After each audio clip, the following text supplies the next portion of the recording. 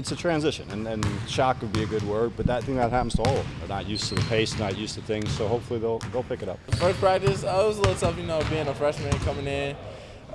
Just had to get used to the pace and everything, but after a while I got used to it. I think the team, we should be really, really good this year. Everybody likes each other, so hey, in my head, I think we're going back to the dance.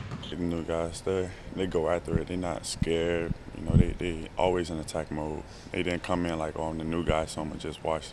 They came out aggressive. I love them. They work hard. They play hard.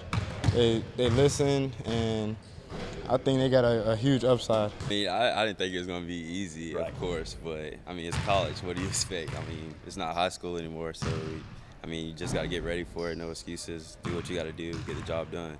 I think that's way overrated. I think that when you coach your team, it's your guys. I don't care who recruit. You know, everybody forgets Sherwood and Chase were Dave Balls. They weren't Dave Balls' guys or Andy Enfield's guys or Joe Dooley's guys. They're FGCU's guys, and that's the way we look at all of them. The guys that played for Dave are as welcome as the guys that played for Andy, or hopefully, you know, the guys that played for me to come back and help the program.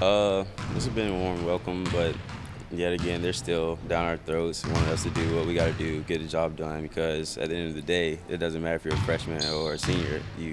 If he puts you on the court, you got to do your job. If not, you're not going to be on the court. So.